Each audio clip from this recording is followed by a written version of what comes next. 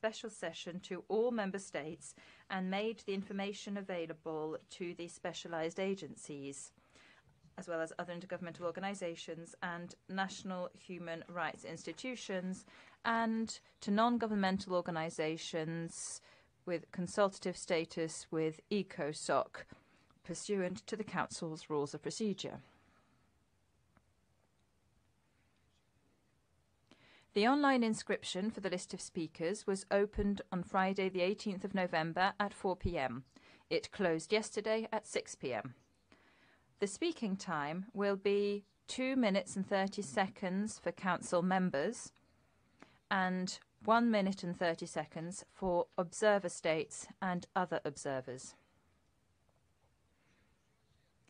As announced yesterday during the open-ended informative consultation, the Bureau had agreed on the 15th of November to propose to the Council for its approval a set of extraordinary modalities for the 35th special session, similar to the modalities that were applied to the Council's 51st regular session.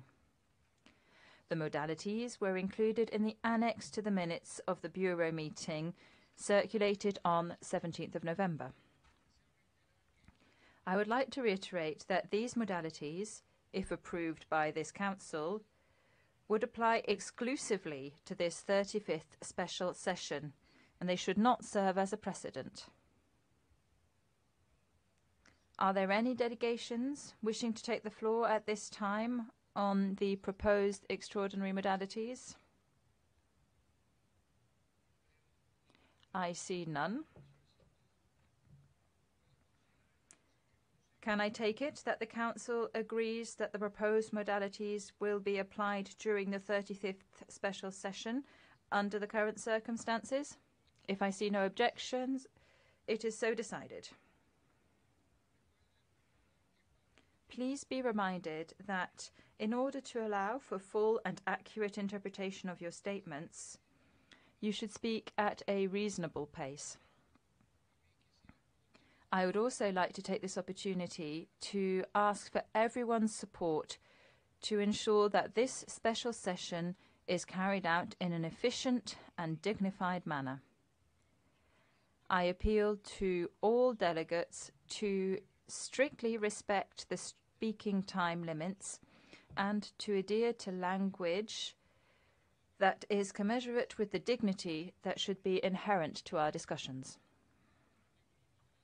I now have the honour to give the floor to Mr. Volker Türk, High Commissioner for Human Rights, to make a statement. Welcome, sir. You have the floor.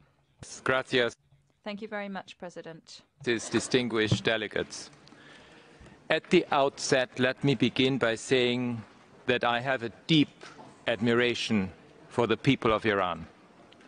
On my numerous official visits to the country in my previous incarnation, I have been inspired by the people I met and by the country's rich cultural and literary heritage.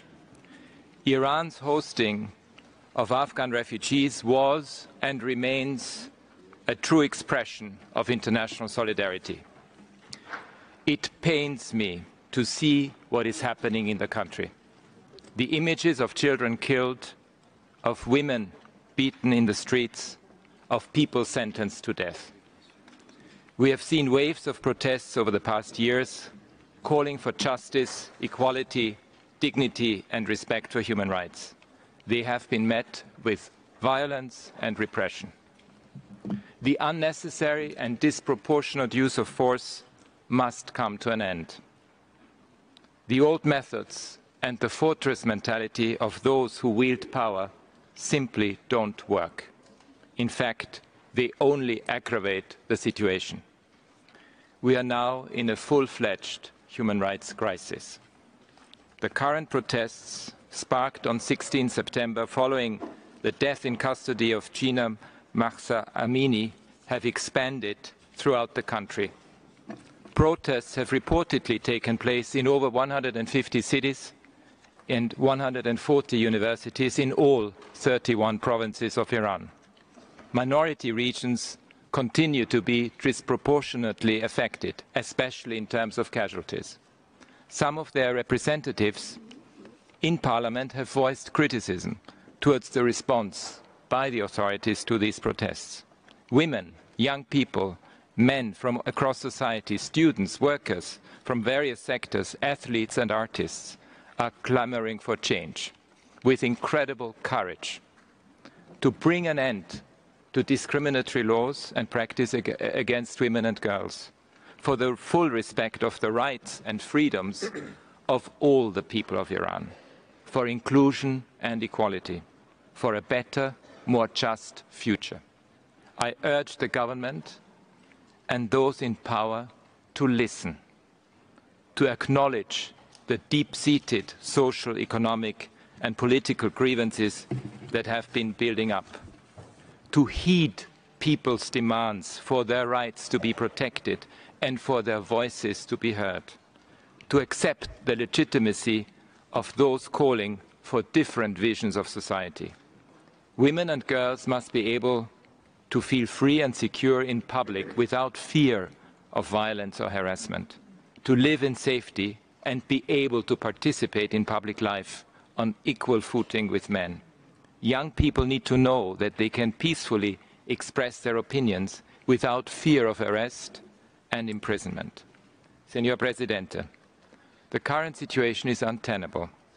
Since the protests began, security forces have reportedly responded by using lethal force against unarmed demonstrators and bystanders who posed no threat to life, in blatant disregard of international rules on the use of force.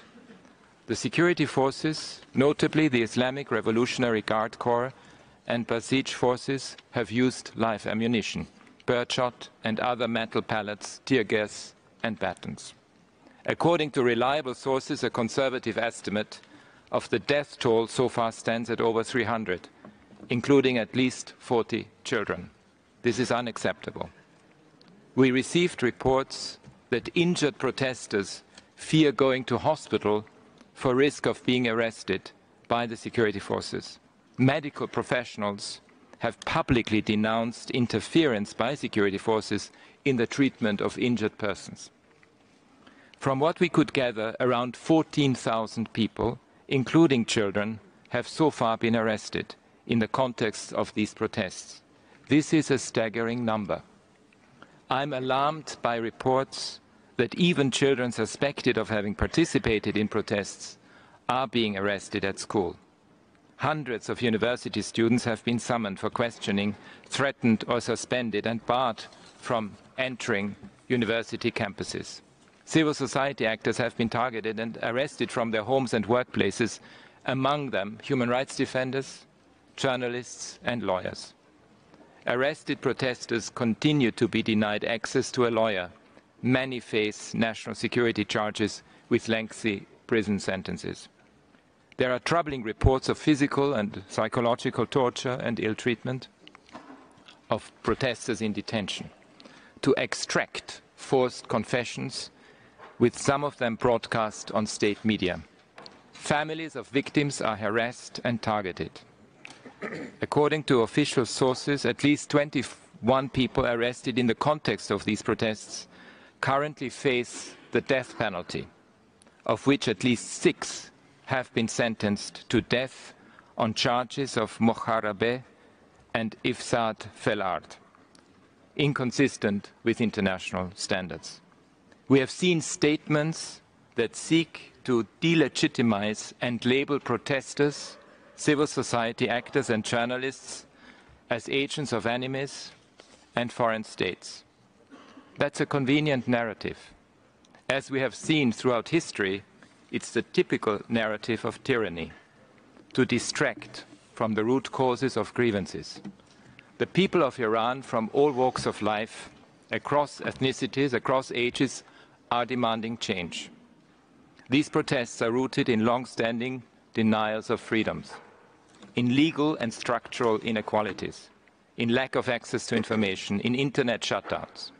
For decades, women and girls have been held back by pervasive discrimination in law and practice. And in the absence of any effective channels to raise their concerns, fears and frustrations have multiplied. People have become disillusioned in the absence of prospects for any real reforms. So they have taken to the streets. Mr. President, my office has received multiple communications from the government on the events, including domestic investigations into Mrs. Amini's death. We remain concerned that the investigations have failed to meet international standards of impartiality, independence and transparency. Persistent impunity for human rights violations remains one of the major challenges in Iran, further fueling discontent and distrust. Political and security considerations have weakened the independence and impartiality of institutions that are vital to ensuring accountability. Yet, accountability is a key ingredient of the pursuit of justice for human rights violations. I therefore call for independent, impartial and transparent investigative processes into alleged violations of human rights that are consistent with international standards. I'm also deeply concerned by the alarming increase in the number of executions since 2021, particularly for drug-related charges. As of September 22, the overall number of executions had reportedly passed 400 for the year, for the first time in 5 years. This is a substantial increase from at least 330 and 276 executions in 21 and 22 respectively. And at least 85 individuals who were children at the time of committing the alleged offence are currently on death row. They too were executed this year. Mr. President, the Islamic Republic of Iran has accepted recommendations made through this Council's Universal Periodic Review on guaranteeing the right to a fair trial, access to justice, ensuring freedom from torture and detention, and ensuring the rights of detainees, including to medical treatment. I urge the government to implement these key recommendations as a matter of urgency. I call on the authorities immediately to stop using violence and harassment against peaceful protesters and to release all those arrested for peacefully protesting, as well as, crucially, to impose a moratorium on the death penalty. Societies are constantly evolving and changing. No society can be calcified or fossilized as it may stand at a single point in time. To attempt to do so against the will of its people is futile. I urge those holding power in Iran fully to respect the fundamental freedoms of expression, association and assembly, which are integral to sustainable development, and to engage with the people of Iran about their vision for the future of their country. Change is inevitable. The way forward is meaningful reforms. Mutashakkaram. Thank you. Muchas gracias. Thank you very much, High Commissioner. I thank you for your statement. I now give the floor to Mr. Javaid Rehman, Special Rapporteur on the situation of human rights in the Islamic Republic of Iran, also on behalf of the Coordination Committee of the Special Procedures. Sir, you have the floor. Palabra.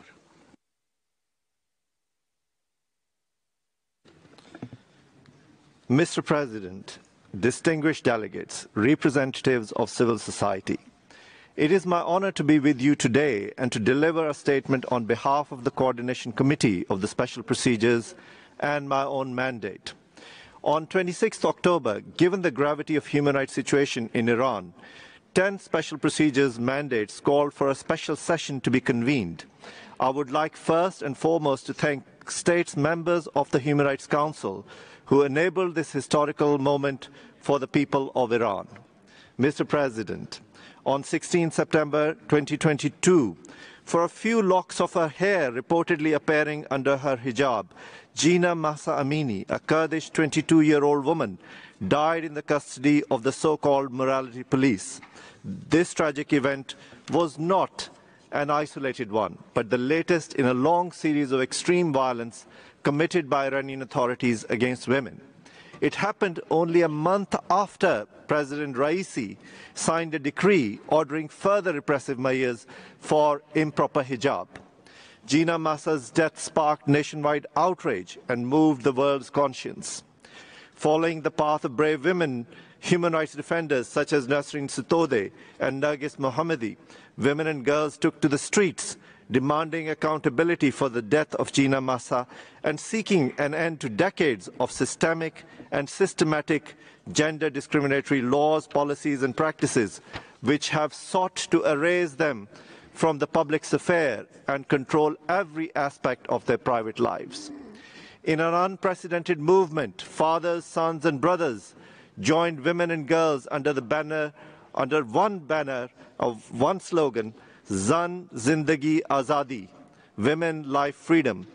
Overcoming fear, Iranian people united across class, geographic and ethnic lines to demand a life in peace and dignity in a country respectful of rule of law, human rights and fundamental freedoms, a country where their lives matter, where chanting, dancing, showing hair do not lead to flogging, jail or death.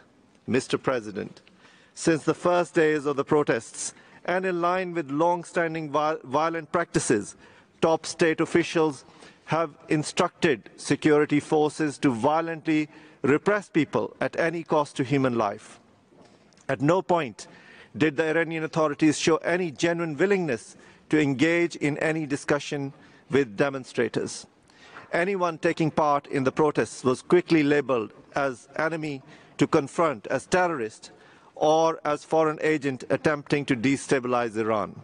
Both the head of the judiciary and the president emphasized the need to act without leniency against protesters. Mr. President, the figures just provided by the High Commissioner for Human Rights, at least 300 reported deaths, including at least 40 children and 20 women and girls, speak for themselves and provide evidence of how these deadly instructions were literally followed, especially in Sistan and Balochistan and in Kurdish areas. As always, oppressed religious and ethnic minorities have been paying the heaviest price. In the past 7 days alone, crackdown on protests has intensified with at least 60 to 70 persons killed, including 5 children, most of them from Kurdish areas. The situation in the Kurdish cities of Piran Shahar, Jawan Rud and Mahabad is alarming. Even children and youth have not been spared. Last week, 3 young boys were shot dead during a demonstration in the city of Aizeh. Kian, a 10-year-old boy who had imagined a god of rainbows, a colorful future for the children of Iran, was one of them. At least 4 girls aged 16 and 17 were beaten to death. Security and plainclothes forces raided universities and student gatherings and unlawfully fired tear gas, metal pellets and live ammunition at students. With over 15,000 persons arrested since the protest started, prisons are now bursting with all those who had dreamed of and worked for a better future for Iran. Since 13th November, at least 6 persons have been sentenced to death and at least 21, including 1 woman, have been indicted on vague and broadly formulated criminal offences carrying the death penalty through grossly unfair summary trials conducted behind closed doors by the Islamic revolutionary courts. These courts, which are issuing most of the death sentences, have been used for decades to sentence political activists, journalists, lawyers and human rights defenders on the basis of forced confessions extracted through torture and other forms of ill treatment. On 11th November 2022, 227 parliamentarians, in blatant violation of the separation of powers, called on the judiciary to act decisively and pronounce severe punishment, including sentences carrying the death penalty. As special procedures, we urge the Iranian authorities to stop using the death penalty as a tool to squash protests, reiterating a call to immediately release all peaceful protesters. Mr. President, those who defend human rights and fundamental freedoms endanger their lives and safety inside, but also outside Iran. Reporting human rights violations lead to smear campaigns, threats, violence, surveillance, arbitrary arrests, detentions, torture and ill treatment in detention, including sexual abuse. Over the past 2 months, we have received numerous testimonies of victims' relatives providing detailed, harrowing accounts of how officials refused to return the bodies of their loved ones until they committed in writing not to hold a funeral, and how they were cruelly forced to bury them in remote burial sites, often during the night and in the presence of intelligence agents. On 17th of October, the Committee on the Rights of the Child publicly expressed concern over families being pressured to absolve security forces by declaring that their children had died as a result of suicide and making false confessions. Parents were threatened that their other children would be killed or harmed if they did not make such false public statements on state TV. Intimidation expands beyond Iranian borders. Staff of major media outlets have been receiving death threats, while their family members in Iran remain subjected to interrogations, arbitrary arrests, detentions, and travel bans. Mr. President, let me now turn to the structural impunity that prevails in Iran for serious human rights violations, which merits a forceful response from the international community. On 22nd September, together with 7 special procedures mandate holders, I denounced the deadly crackdown on protests and urged the Iranian authorities to undertake an impartial and prompt investigation into Ms. Amini's death, to make the findings of the investigation public, and to hold all perpetrators accountable. However, the Iranian government has consistently presented unsubstantiated reports and reiterated assertions claiming that Jina Mahsa did not die as a result of any violence or beatings. In other reports, the government refutes the killings of children by security forces, claiming that they committed suicide, fell from a height, were poisoned or killed by anonymous enemy agents.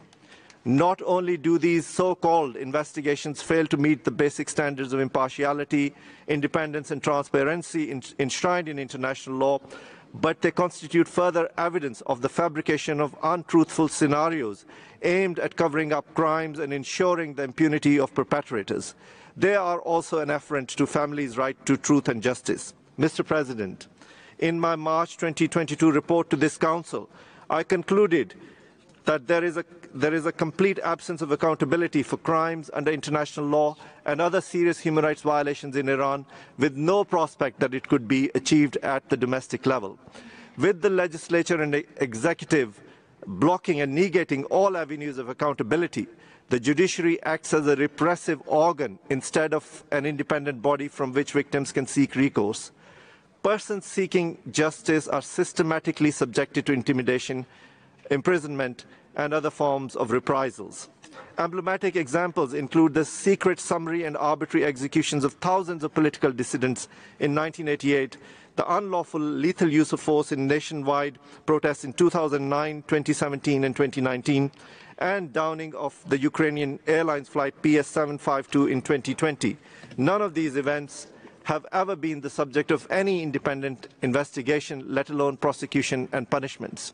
Structural impunity has fueled widespread patterns of unlawful killings and forced disappearances, torture, and other serious human rights violations in Iran. It is in this context that I would like to reiterate the call issued by Special Procedures Mandate holders on the Human Rights Council to fulfill its duty, hear the prolonged cries of victims for accountability, and to establish an international independent investigative mechanism in the events leading up to and since the death of Jina Mahsa Amini. I thank you, Mr. President. Muchas gracias. Thank you very much to the Special Rapporteur for his statement. We will now hear from the country concerned, and I give the floor to the Deputy of the Vice President for Women and Family Affairs of the Islamic Republic of Iran, Ms. Khadija Karimi. You have 5 minutes, Madam. Bismillah ar-Rahman ar-Rahim. Mr. President, the Islamic Republic of Iran deeply regrets that the Human Rights Council is abused once again by some arrogant states to antagonize a sovereign UN member state that's fully committed to its obligation to promote and protect the human rights. Reducing the common cause of human rights to a tool for political purposes of specific groups of Western countries is appalling and disgraceful. the politically motivated move of Germany to distort the situation of human rights in Iran is an orchestrated ploy for ulterior motives which would lead nowhere but to drive the Human Rights Council from its genuine mandate. While the rights of Iranian people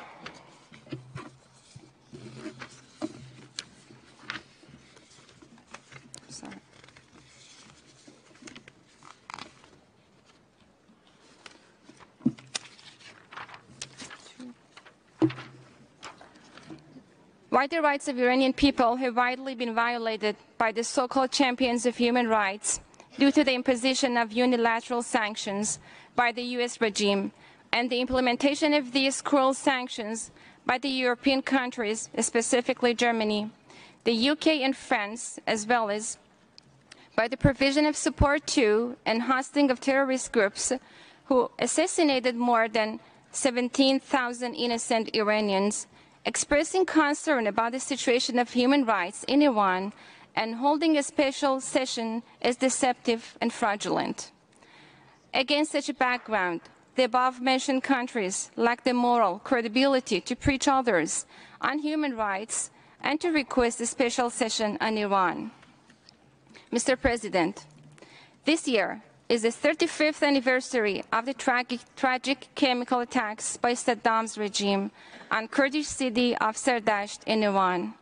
I should remind that the German government, which pretends to be supporting human rights these days, is a very country that equips Saddam's regime with chemical weapons, thereby killing over 13,000 Iranian citizens and injuring more than 100,000, including women and children. This constitutes crime against humanity, doesn't it? Mr. President, after the unfortunate decease of Ms. Mahsa Amini, necessary measures were undertaken, including prompt formation of an independent parliamentary investigation commission, as well as the forensic medical team. However, before the formal announcement of the probe analysis, the biased and hasty reaction of a number of Western authorities and their interventions in internal affairs of Iran turned the peaceful assemblies into riots and violence, setting the ground for terrorist attacks in several cities such as Shiraz, Izeh, Zahedan, Isfahan, and Mashhad. A number of government-affiliated anti-Iran TV stations based in the UK and the US and their relevant accounts in social media acted as provocateurs of hatred, inciting violence and terrorism during the riots. The role of Twitter, Instagram, and WhatsApp, including through creating bogus accounts, is undeniable, specifically in spreading disinformation and provoking hate speech and violence, even through their tutorials on making Molotov cocktails and other explosives during the recent weeks. Foreign interventions, violence, terrorist activities, as well as media provocations resulted in the death of more than tens of law enforcement officers, injury of thousands of them, and destruction of thousands of public and private properties. Despite all the foreign interventions and attempts to destabilize the country, the great nation of Iran once again disappointed their enemies. This was marked by the march of millions of people in support of the government on the 4th of November, 2022. Mr. President, I shall remind this body that those who claim the championship of human rights target the lives of Iranian women and children through imposing or implementing inhumane unilateral sanctions and supporting terroristic activities against them, as reflected in the report of Special Rapporteur of Sanctions. The systematic violence against women and girls in their own countries, refusing to accept the women refugees in their countries, as well as keeping silent on women's situation in Yemen and occupied Palestine, assassination of Palestinian journalist Shirin Abu Aghla, and unmarked graves of indigenous children in Canada are just a few examples which discredit their alleged claims for human rights.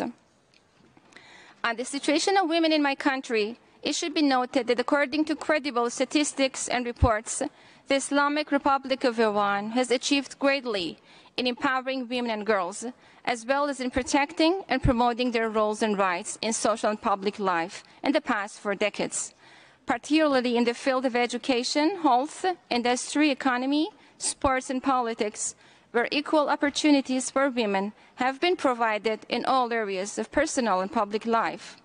A glimpse at few of such statistical reports reveal that the Iranian women make up 56% of the students of public Iranian universities.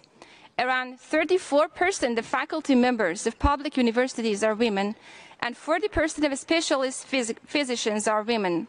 Today, 1,121 female judges and 2,300 female media managers, 96,998 sports referees, 934,589 professional athletes, and 150,384 women as coaches are actively serving their country.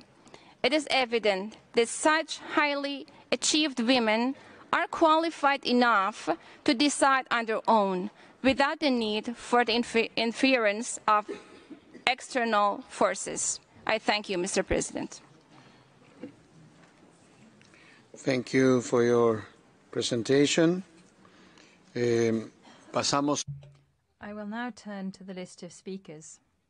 Allow me to recall the established time limits of 2 minutes and 30 seconds for council members and of 1 minute and 30 seconds for observer states and other observers. The list of speakers will close in 15 minutes. Starting with the list of speakers for member states of the Council, I give the floor to Her Excellency Annalena Baerbock, Minister for Foreign Affairs of Germany. La palabra. You have the floor, madam. Mr. President, colleagues, Gina was 22 years old when she was killed for not wearing her headscarf properly. Adoub Tassel was 17 when he skipped school to take part in protests in Iran and was killed. Minou was 62. At her graveside, her daughter stood with her head shaved and bare. These are 3 of an estimated more than 300 who have been killed because they stood up for their right to determine their own life, including at least 40 children. Way more than 15,000 have been arrested, and the Iranian regime is now threatening protesters with the death penalty. And why? Only because these women, men, and children want to enjoy the rights we all want to enjoy, to live in dignity and without discrimination. That is why, prior to today, we have spoken to everyone in this room of you representing your states to hear your views and your voices. Some have told us that we should not single out one country. I hear you. The United Nations were founded to protect the sovereignty of every state. But a regime that uses this power to violate the rights of its own people is violating the values of our United Nations. The High Commissioner and the Special Rapporteur has just made this very clear. What these rights are is not upon anyone's interpretation. These rights are stated here in black and white in the International Covenant on Civil and Political Rights, to which Iran is a state party. I quote Article 19, the right to hold opinions without interference. I quote Article 21, the right of peaceful assembly. I quote Article 2, the respect of all people's rights without distinction of any kind, such as gender or political opinion. On many occasions, we have called upon Iran to respect these rights, to stop the violent crackdown on protesters, the bloodshed, the arbitrary killing, the mass arrests, the death penalties. The only answer we received was more violence, more death, along with Iran's continuing refusal to give the United Nations Special Rapporteur access to the country, as we have just heard. That is why we are now proposing that an independent and impartial UN mechanism to be established to investigate these human rights violations so that those responsible can be held accountable.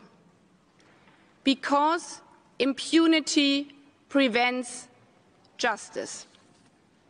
Justice for sisters, justice for sons, justice for mothers.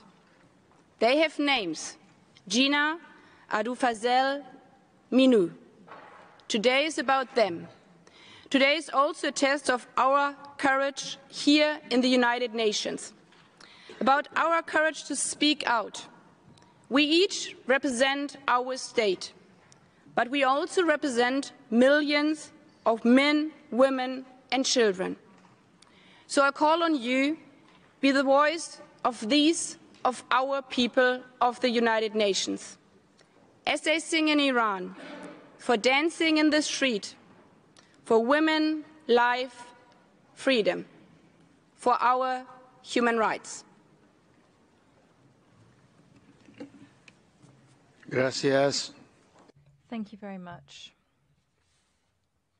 I will now give the floor to His Excellency Jean Asselborn, Minister for Foreign and European Affairs of Luxembourg.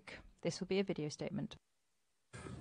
Monsieur le Président, President, Luxembourg is profoundly concerned by the brutal crackdowns on peaceful demonstrations which had followed the murder of Mahsa Amini by the morality police in Iran.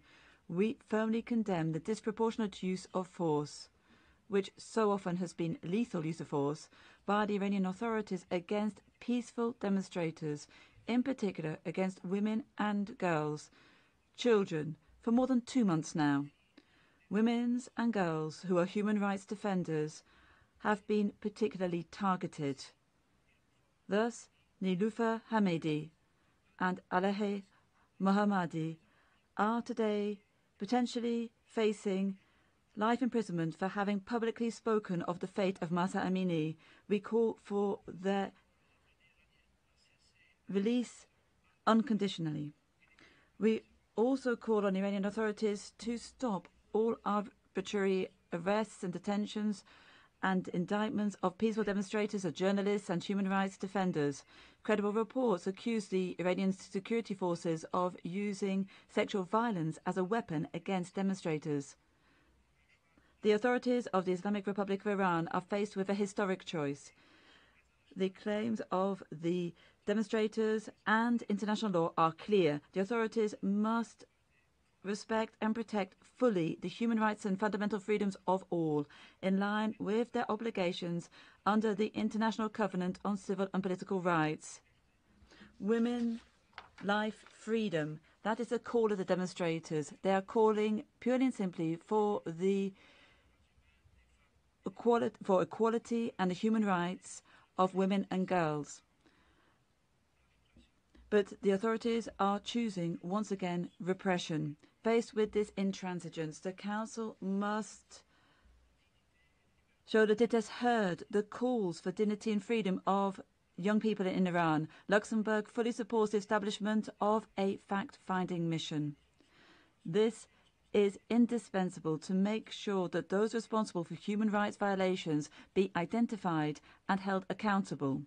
We call for all members of the Council to vote in favour of the resolution tabled. Thank you. Thank you. I now give the floor to His Excellency Wopke Hoekstra, Minister for Foreign Affairs of the Netherlands. Excellencies, over the last 2 months, brave Iranians have stood up for their rights, for the rights of women and girls, for the right to express themselves, and for the right to live their lives in freedom. These brave people should be heard, not beaten, and like anyone who stands up for basic freedoms. I am, like all of you, deeply concerned about the situation in Iran. After the killing of Mahsa Amini, we called for a transparent and impartial investigation into this case and the violence that followed. We deeply regret that more than 2 months later, no significant steps in this direction have been taken. And while we have not seen an impartial report on the death of Mahsa Amini, we have seen credible reports of the arbitrary detention of thousands of innocent protesters, as well as lawyers, journalists and human rights defenders. The Netherlands condemns in the strongest possible terms the deaths of hundreds of innocent civilians, including minors, at the hands of the security forces during these protests, just as we condemn the arbitrary arrest of many more. Furthermore, we are greatly concerned about the imposition of the death penalty on protesters. My country opposes the death penalty on principle. We oppose it at all times and under all circumstances. And my country's message today is threefold. We call on Iran to launch an impartial and transparent investigation into the death of Mahsa Amini and the violence that followed. We call on Iran to ensure fair trials and release all arbitrary prisoners immediately. And we call on Iran to end and stop imposing the death penalty on protesters. We make this call with great conviction because the brave people of Iran are standing up for their rights, their freedom, and their dignity. We add our voice to theirs. Thank you. Thank you. Thank you. I give the floor to His Excellency Mantas Adomėnas, Vice Minister of Foreign Affairs of Lithuania. Mr. President, Lithuania fully aligns itself with the EU statement. In my national capacity, allow me to emphasize that the international community cannot stand aside and must react properly to the grave and systematic human rights violations in the Islamic Republic of Iran, especially against women and children. Therefore, Lithuania welcomes the convening of this session and joins the call for collection of evidence and accountability, which is critical to preventing further violations. Use of the death penalty and disproportionate use of force by the authorities of Iran against peaceful protesters is unacceptable, and we strongly condemn such actions. Furthermore, we deplore the involvement of Iran in Russia's brutal, unprovoked and unjustified war of aggression against Ukraine by supplying weapons to the aggressor state. We call on the Iranian authorities to respect international obligations of Iran and refrain from violence and aggression both at home and abroad. We strongly encourage Iran to strictly abide by the principles enshrined in the International Covenant on Civil and Political Rights, to which Iran is a party. The Iranian people are entitled to exercise their rights to freedom of peaceful assembly and association, freedom of opinion and expression, and other fundamental freedoms without fear of reprisals by their own government. Journalists and other media workers should be able to report freely without threats, harassments, and assaults against them. Lithuania, together with the international community, will continue to stand in solidarity with the Iranian people in their demand to be able to exercise their rights and fundamental freedoms, both online and offline. In order to assist Iran in meeting its international obligations and to end impunity for the reported human rights violations, Lithuania supports the establishment of an independent international fact-finding mission by the Human Rights Council. Thank you. Thank you. Thank you. I give the floor to Czechia on behalf of the EU. Mr. President, I have the honor to speak on behalf of the European Union.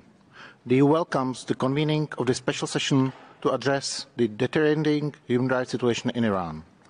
The death in custody of Mahsa Amini must be duly investigated and those responsible must be held accountable. We have seen brave Iranians take to the streets to exercise their right to freedom of expression and peaceful assembly.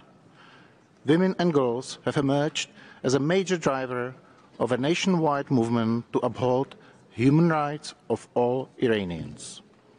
The widespread and disproportionate use of force by the security forces against non-violent protesters, incarceration of children, and preventative detentions of civil society activists is unjustifiable and unacceptable.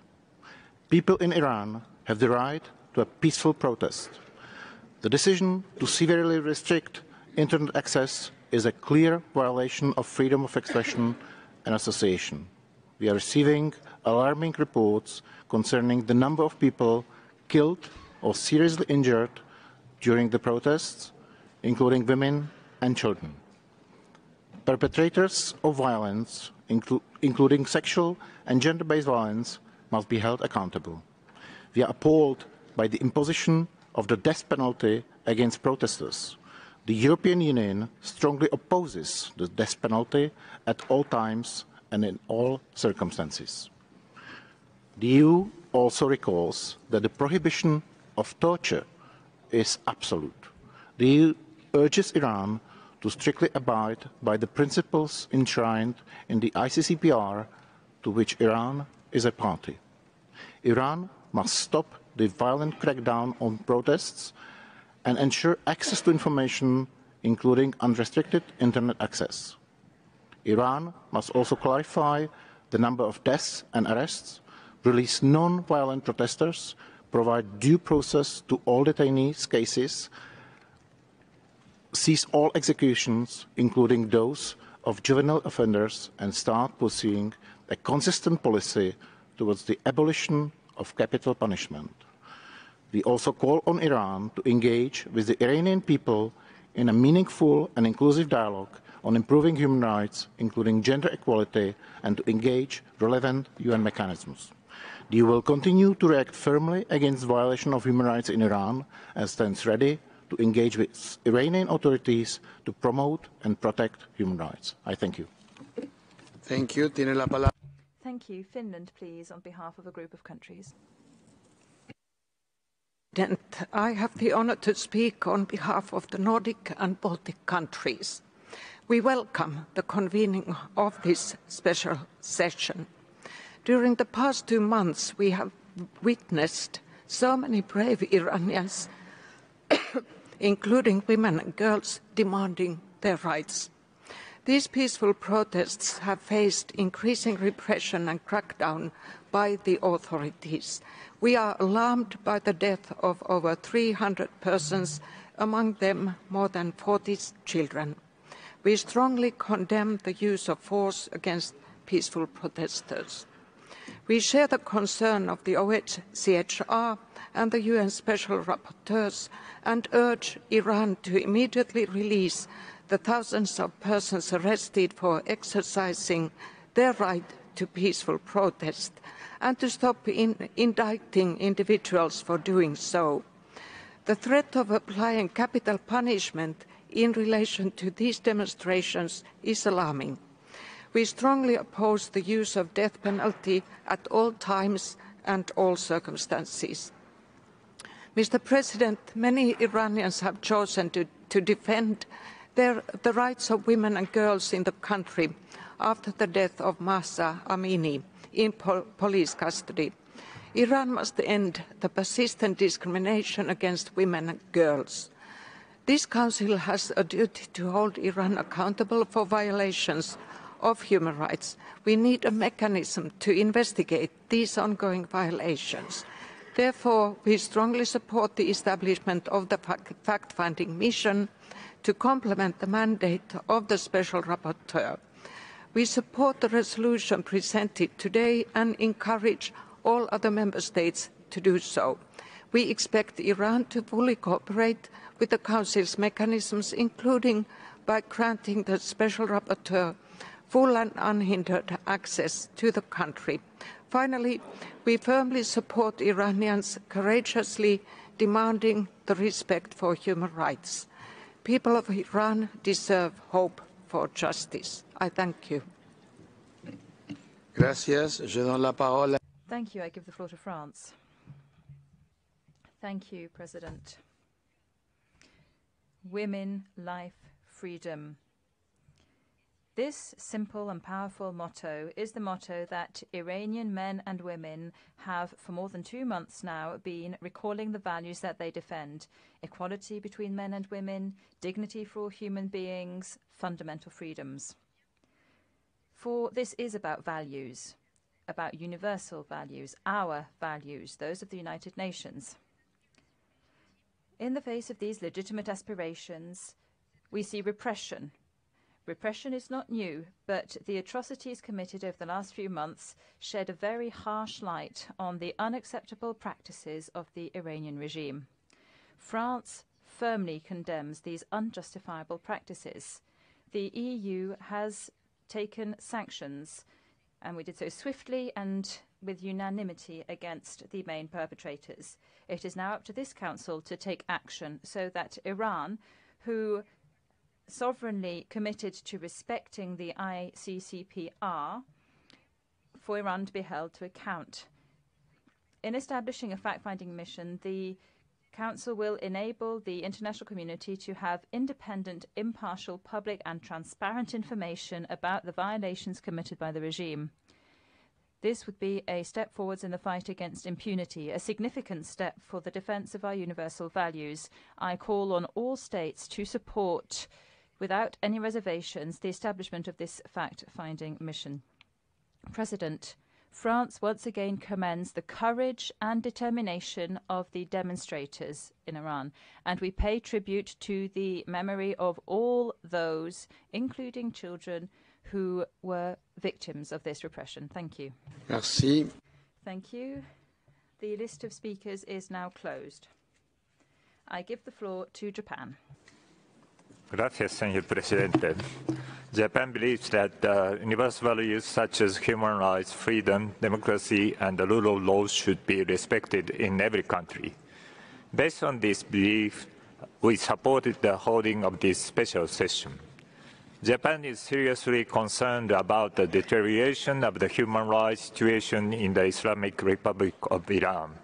In particular, the crackdown on the protests triggered by the death of Ms. Mahsa Amini. We call upon the Islamic Republic of Iran to listen sincerely to the views of the Iranian people, take concrete steps toward improving the human rights situation, and bring the situation under control in a peaceful manner. Japan remains open to dialogue with Iran to further exchange of views on the efforts to improve its human rights situation, including through a bilateral human rights dialogue. Gracias. Arigato, embajador. Tiene la Thank you, Ambassador. I give the floor to Venezuela. Thank you, President, and good morning.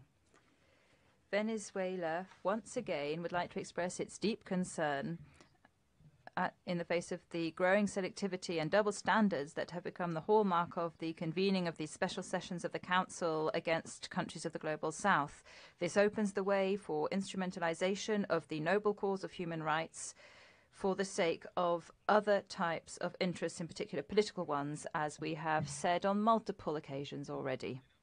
We, of course, condemn the constant meddling which these activities involve, activities that are like a court for judging the political and social systems of countries that do not enjoy Western sympathy. This special session against Iran makes no sense, especially in light of the comprehensive information provided by the country through more than 20 reports on the events that have taken place since the deplorable death of Ms. Mahsa Amini, events which have been marked by a full-blown campaign of fake news in international media, which fuel disinformation and which have been driven by hegemonic states to destabilize the Iranian government. Iran, along with its people, has for decades been under siege from these countries who impose cruel, unilateral, coercive measures that undermine the most fundamental rights of the Iranian people and which amount to crimes against humanity. And yet there is a sort of omerta on that in this council. Despite that, the country has continued to cooperate with this council, its mechanisms, and the Office of the High Commissioner. It maintains fruitful interaction with these bodies based on mutual respect and constructive efforts. Colleagues, we reject, as we always do, on the basis of principles, the attempts to impose a new monitoring mechanism against Iran without Iran's consent, and which, once again, is an example of our Council's failure to find spaces for dialogue and cooperation instead of imposing measures. My country is firmly committed to human rights, in particular of women and girls, and to the supreme values of peace, friendship and solidarity between the nations of the world. Therefore, we will continue to reject the unilateralism that these initiatives represent, unilateralism which challenges international law and multilateralism and the universal principles of respect for sovereignty, non-interference in internal affairs of states and the right to self-determination of peoples, which are enshrined in the UN Charter. Thank you. I give the floor to Mexico. Ambassador, you have the floor. Gracias, señor presidente. Thank you, President. Mexico would like to express its concern in the face of the serious deterioration of human rights in Iran. The deplorable death of Mahsa Amini, who died in police custody after having been arrested because of violating hijab rules, undermines it was a reflection of the structural discrimination faced by women and girls in the country. Our country condemns any form of violence, including violence that is based on gender, and there can be nothing that justifies such acts of repression. It is essential to ensure the full exercise of the right to bodily integrity, as well as the freedom of belief and expression. We also would like to express our deep concern in light of the use of force against peaceful demonstrators, which led to the death of at least 304 individuals, including at least 41 children. And we reject the recent death sentences that have been handed down. We urge the government of Iran to take urgent steps to ensure the safety and security of the civilian population, with a particular emphasis on the protection of girls, boys and young persons, as well as ensuring access to justice and reparation for all victims, including guarantees of non-repetition. It is essential that the Iranian government put an end to violations and should ensure the due process and should not use death sentences as a form of intimidation. It is important to protect civic space and to protect the work of human rights defenders and journalists, and to not criminalize peaceful demonstrators. It is also essential to lift restrictions on media and internet communications. We call on the government of Iran to respect international human rights law and to strengthen measures to protect freedom of expression, freedom of assembly and peaceful protest. The equal participation of all people in political and public life, including women and girls, is essential to ensure peace and sustainable development of Iran. We trust that the Iranian government will establish a constructive dialogue with the international community and the Office of the High Commission in order to overcome all these challenges. Thank you very much, President. Thank you. To the United Kingdom. Yes, Senor Presidente, and thank you, High Commissioner and Special Rapporteur, for your powerful statements this morning. Mr. President, Serena Ismailzadeh, 16 years old, in Karaj. Minu Majidi, 62-year-old mother of two, in Western Kermanshah. 16-year-old Nika Shakarami, last heard from by a friend while being chased down the street during a protest in Tehran, identified by her parents in a morgue 9 days later.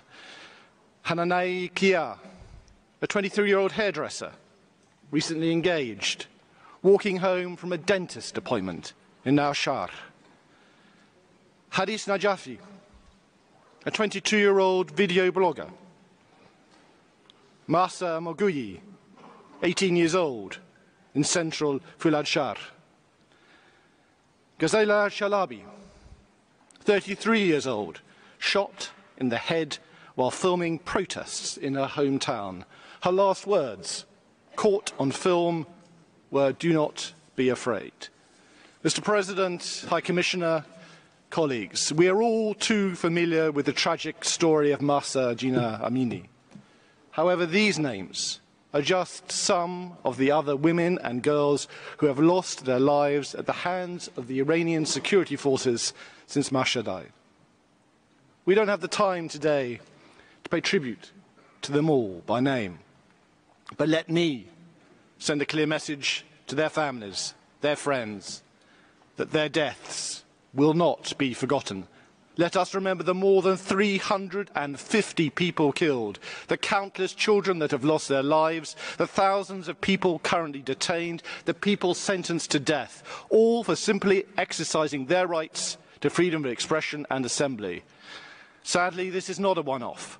Let's also remember the hundreds who died in the violent crackdowns on protests in 2019 and the thousands more killed and detained over so many years in contravention of their human rights. Today, let's send a clear message that Iran must stop suppressing the voices of women and girls, the appalling state-led violence must end, that there must be justice for victims, and that this Council stands firmly behind the girls, women, mothers and daughters of Iran, supporting their calls for women, life, freedom. Zan, Zandegi, Azadi. Thank you. Thank you. Thank you. I give the floor to the delegation, Brazil. Mr. President, Brazil shares the concerns of the international community about the recent deterioration of the human rights situation in Iran following the death of Mahsa Amini. The violent repression of peaceful protesters is not compatible with international human rights standards. Brazil considers the Human Rights Council as the appropriate forum to follow upon this situation. We would have preferred to rely on one of the current special procedures at the disposal of the Council, rather than to create a new mechanism. It should be recalled that the mandate of the UN Special Rapporteur on Iran, Mr. Javaid Rehman, was recently renewed. We encourage Iran to move forward in advancing the rights of women and girls, including by enacting legislation to protect women against violence in alignment with international human rights law. Brazil believes that it is crucial to de-escalate the violence and to undertake efforts in favor of the investigation and accountability of all those involved in the violations. We urge the Council to support initiatives to maintain and expand spaces for institutional dialogue with the concerned country, where elements that underlie the present crisis could be dealt with, thus contributing to containing the situation and laying the basis for a durable solution. Brazil has decided to abstain on the current draft resolution. We urge the Iranian authorities to fully investigate the case of Mahsa Amini and to bring those responsible to justice, as well as to act with utmost restraint in the context of the protests. We further encourage Iran to continue to enhance its engagement with the international human rights mechanisms in a spirit of cooperation, openness, and constructive dialogue. Thank you. Gracias. Thank you. I give the floor to the Republic of Korea. Embajador. Thank you, Mr. President. Since the death of Mahsa Amini in September, the Republic of Korea has been closely monitoring the unfolding situation in Iran with concern. My delegation is especially concerned about the reports of ongoing violence and excessive use of force against the peaceful protesters. In the past 2 months, an alarming number of protesters have been reportedly killed, with thousands arrested. We are also alarmed by reports on the issuance of death sentences connected to the recent protests. In light of this, we hope that the Iranian authorities will refrain from using force against the peaceful protesters and release all those who are arbitrarily detained. Furthermore, it is our belief that all alleged human rights violations in connection with the recent protests must be thoroughly investigated. Mr. President, women and girls, as equal members of society, are entitled to the full and equal enjoyment of fundamental human rights without any discrimination. In this regard, it is important that Iranian authorities take heed of the grievances of its people and address the underlying causes through an inclusive dialogue. In this process, women's participation must be prioritized, and human rights and fundamental freedoms must be protected and respected. I thank you. Thank you. Tiene la palabra. Thank you. I give the floor to the Czech Republic. Mr. President, in response to the deaths of Mahsa Amini and the violent suppression of protests in Iran over the past 2 months, which has resulted in more than 300 victims, we have joined than 40 other countries. We note the information provided by Iran and the ongoing national efforts aimed at ensuring investigation and accountability. At the same time, we continue to receive deeply worrying reports from civil society, special procedures, as well from the OHCHR of gross violations of human rights, especially of women and girls. This session is an urgent plea for Iran to end the violence and engage in a meaningful dialogue on human rights in cooperation with the UN mechanisms in order to achieve accountability for victims. In the country, we continue to witness violent security forces raids not only in the streets, but also in universities and hospitals. Protesters in ethnic minority areas are treated particularly brutally. Even children are among the victims. In recent days, we have also seen dozens of death sentences imposed on protesters, which is alarming. Iran must immediately stop the widespread and disproportionate use of force against non-violent protesters, as well as the arbitrary arrests, and ensure due process for all detainees. All the acts must be properly investigated and the perpetrators held accountable. Therefore, we support the establishment of an independent international investigative mission as proposed in the presented draft resolution.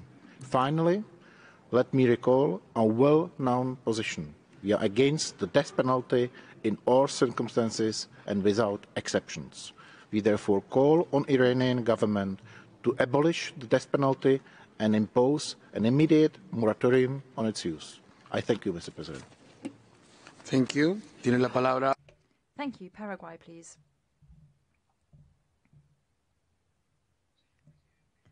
President, Paraguay is following with great concern the deterioration of the human rights situation, and especially of women and children in Iran. The civilian population is once again the worst affected, and that is true particularly of the most vulnerable people, women and children. Paraguay deeply regrets the limits on fundamental freedoms, as well as the repression and the disproportionate use of force during protests. In the Special Rapporteur's latest report, there are reports of such violations, as well as reports of an alarming number of wounded and dead, as well as arrests, enforced disappearances, arbitrary detentions and executions. Similarly, reports about the decision of the Iranian parliament to seek the application of the death penalty for demonstrators is, to our mind, a serious setback in terms of fundamental rights.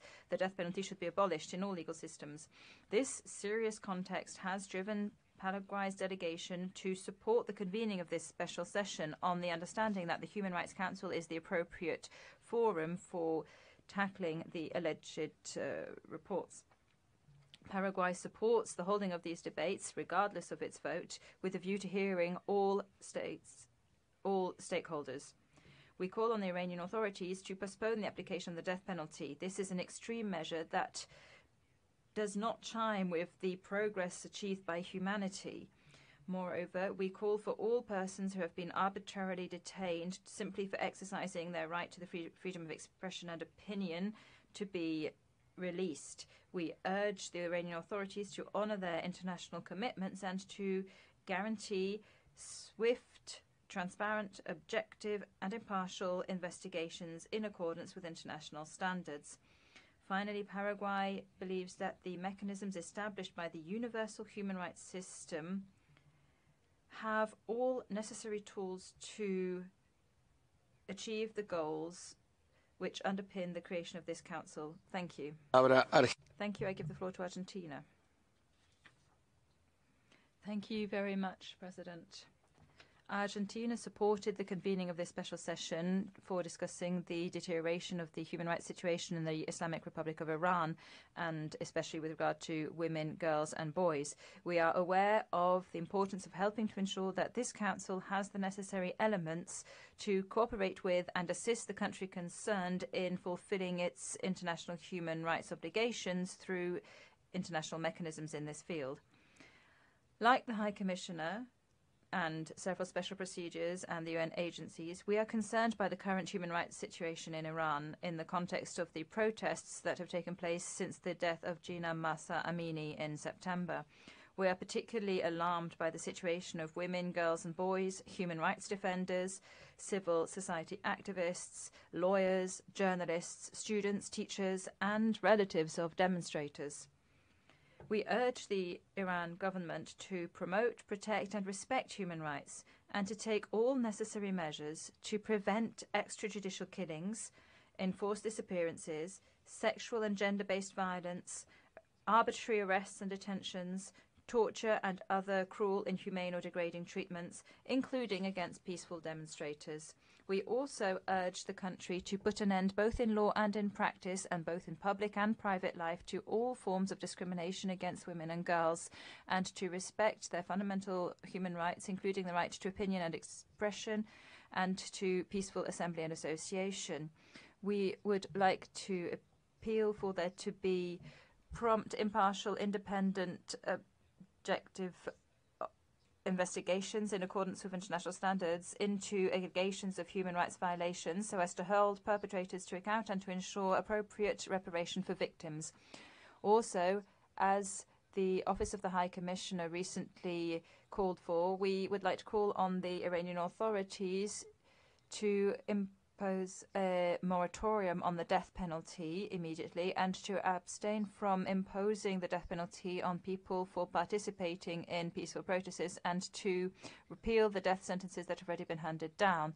Finally, we would like to urge the Iranian government to cooperate with the Special Rapporteur on the situation of human rights in the Islamic Republic of Iran by allowing him, amongst other things, to visit the country in accordance with his mandate and to fully cooperate with the thematic special procedures of the Human Rights Councils and with the UN treaty bodies. Thank you very much.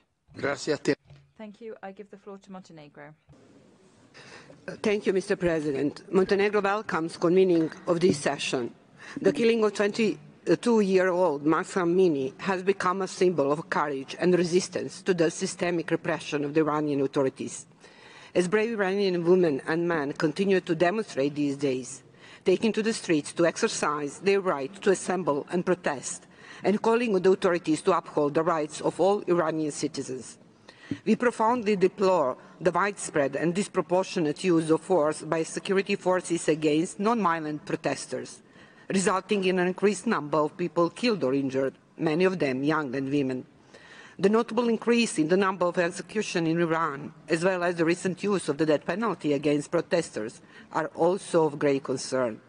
We echo the calls on Iranian authorities to cease all executions, including those of juvenile offenders, release all non-violent protesters, provide due process to all detainees, and abolish the death penalty.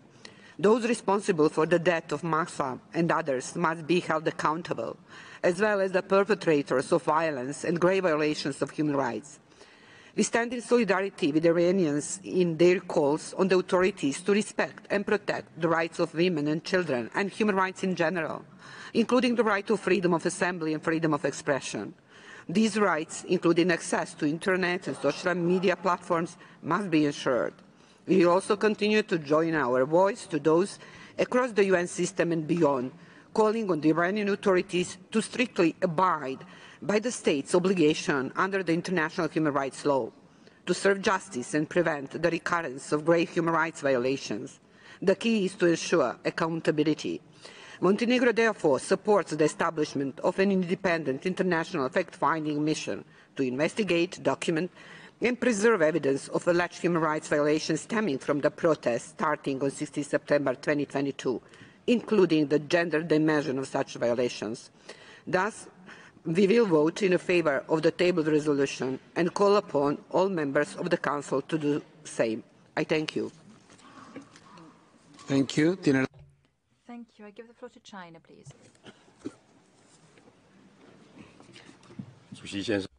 Mr. President,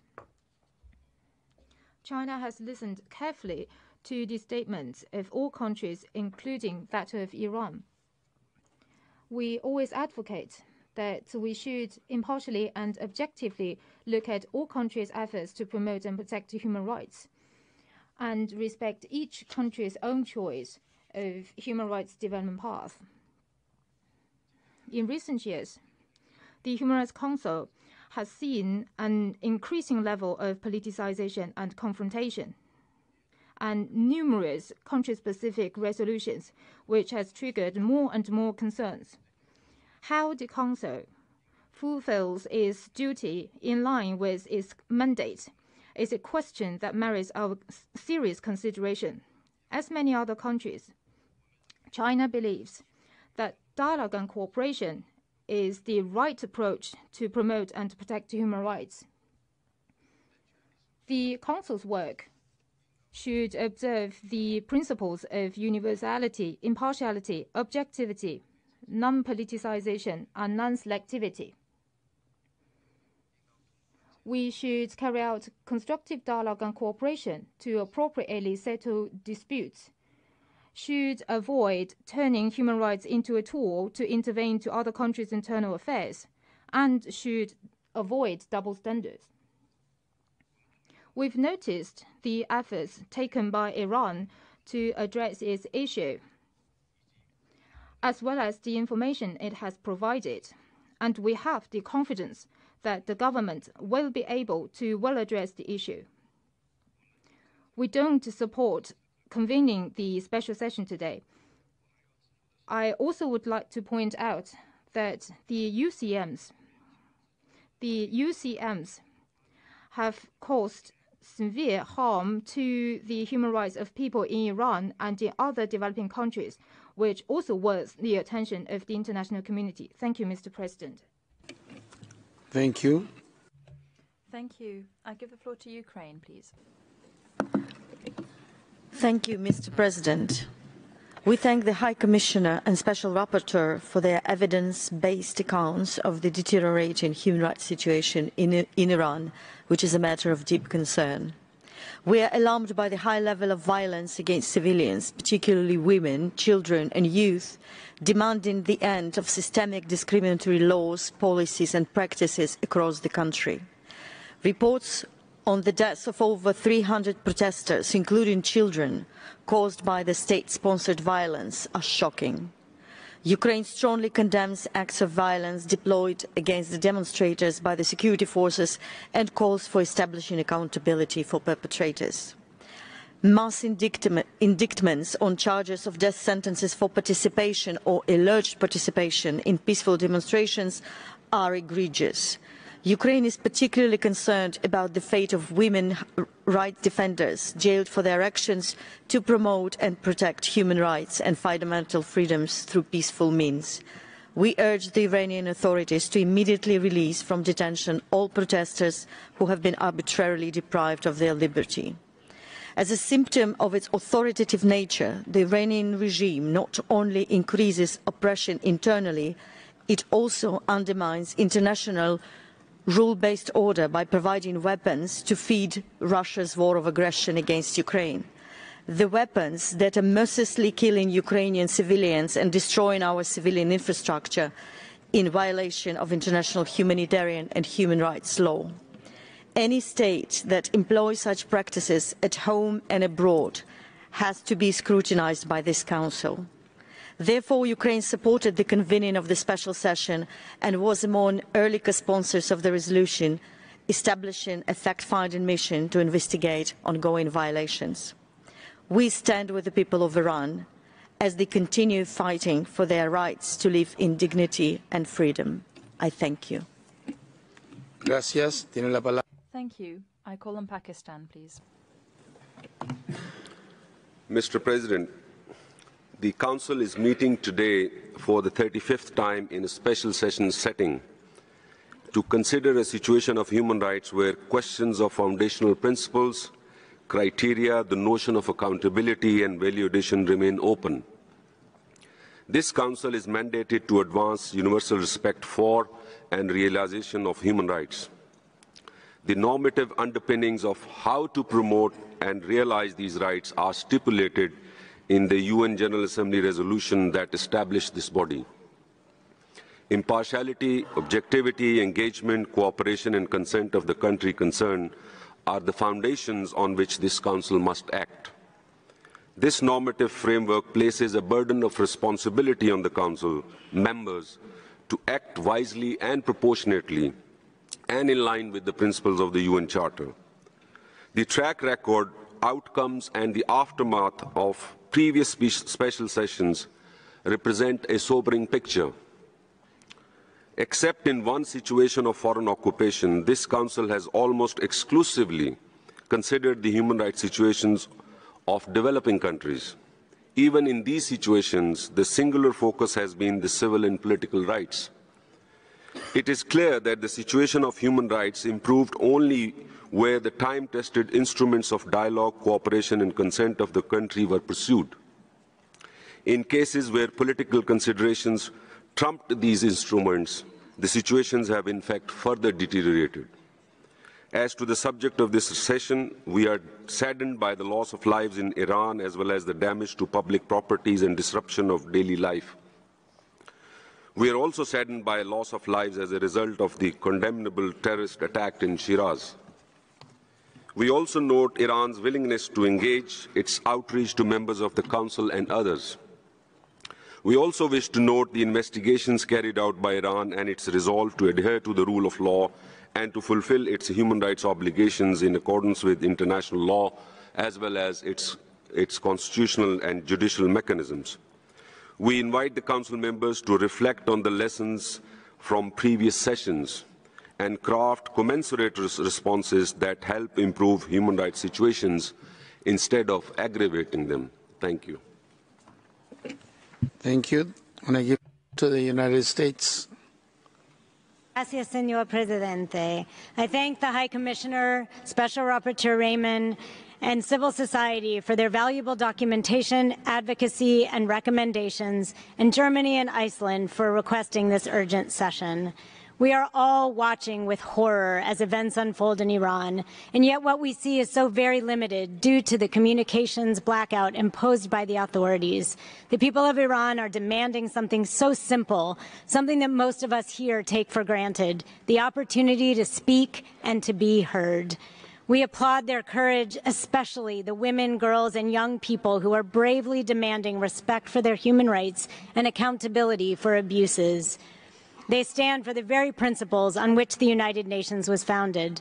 This historic movement was sparked by the inexcusable, unjustifiable death in custody of Mahsa Amini and has been met with brutal killings by security forces of hundreds of Iranians. Countless others have been subjected to sexual violence. The reported torture or other mistreatment of political prisoners, including peaceful protesters, must end.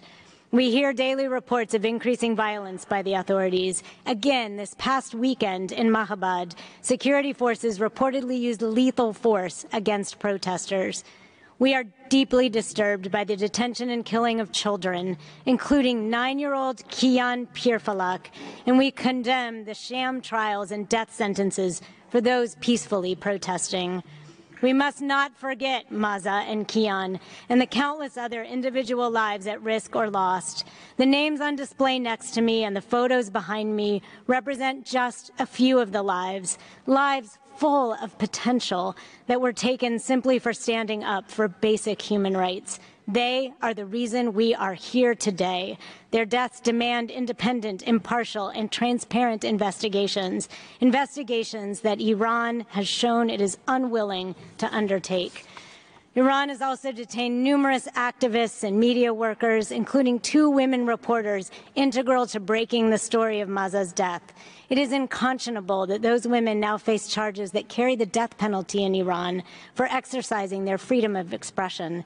The United States condemns the violent crackdown in the strongest terms. We support all Iranians who continue to demonstrate in the face of this suppression and join their urgent call for accountability. They are an inspiration to me personally and to the world.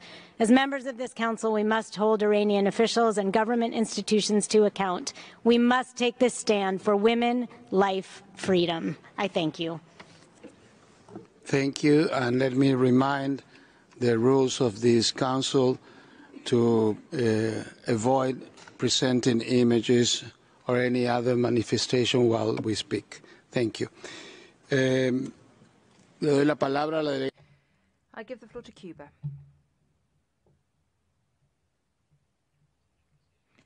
President, we reject the convening of special sessions and any other kind of initiatives that single out specific countries. Debates, resolutions, and punitive mandates imposed against the will of the countries concerned are selective, and they're doomed to fail. The convening of this special session is yet another example of the discriminatory and politicized practices and double standards that have been imposed in this council by Western states and their allies. Cuba once again reiterates its rejection of this kind of politically motivated maneuvers. As we have emphasized on previous occasions, it is only through constructive dialogue and cooperation that the Council will be effective in protecting and promoting all human rights. President, the Universal Periodic Review is the fitting mechanism for analyzing the human rights situations of all countries on an equal footing. A few days after having begun the 4th cycle of the review, its effectiveness has been more than proven for protecting and promoting human rights. The UPR is a universal mechanism, and states attend it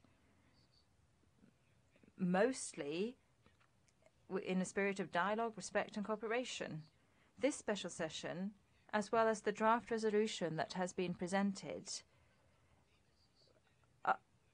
run completely counter to the spirit of cooperation and dialogue promoted by the UPR. President, Cuba is opposed to the imposition of unilateral sanctions against Iran, and we are opposed to attempts to subvert the internal order of sovereign and independent states. We reject the interference in the internal affairs of other states and the manipulation of human rights for blatant political ends. Thank you. Muchas gracias. Thank you very much. I now give the floor to Kazakhstan. Embajador. Mr. President, Kazakhstan attaches great importance to the promotion and the protection of the rights of women and children.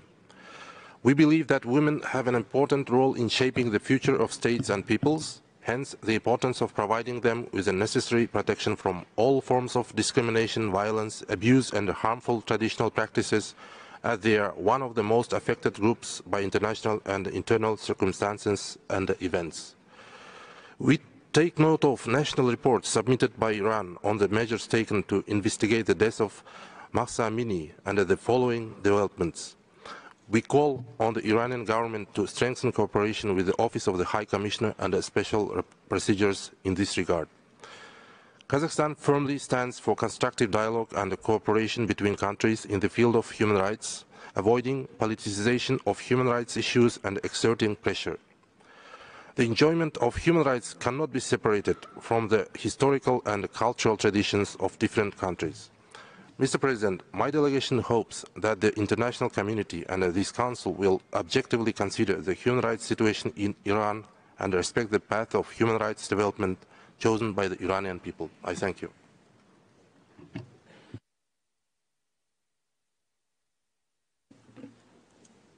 Thank you. Pasamos ahora. We will now move on to the list of observers, and I will begin by giving the floor to Her Excellency Hadja Latif, the Minister of Foreign Affairs of Belgium.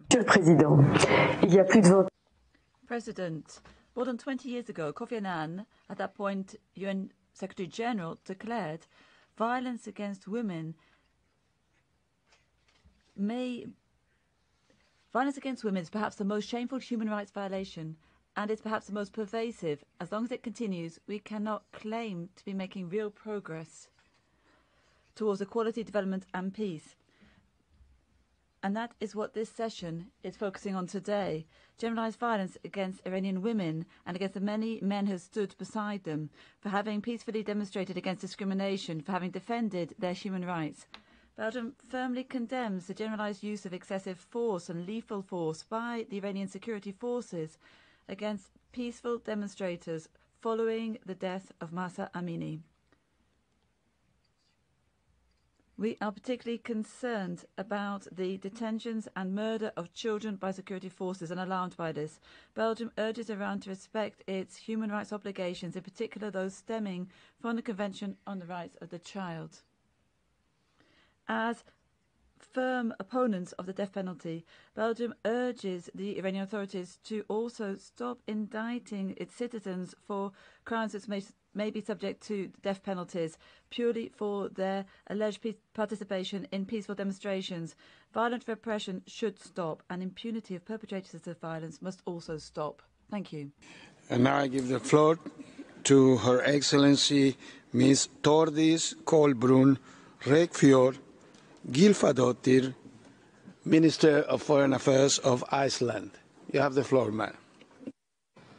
Thank you. Mr. President, last September, 22-year-old Jina Mahsa Amini didn't comply with legal requirements in Iran on how to wear a veil in public.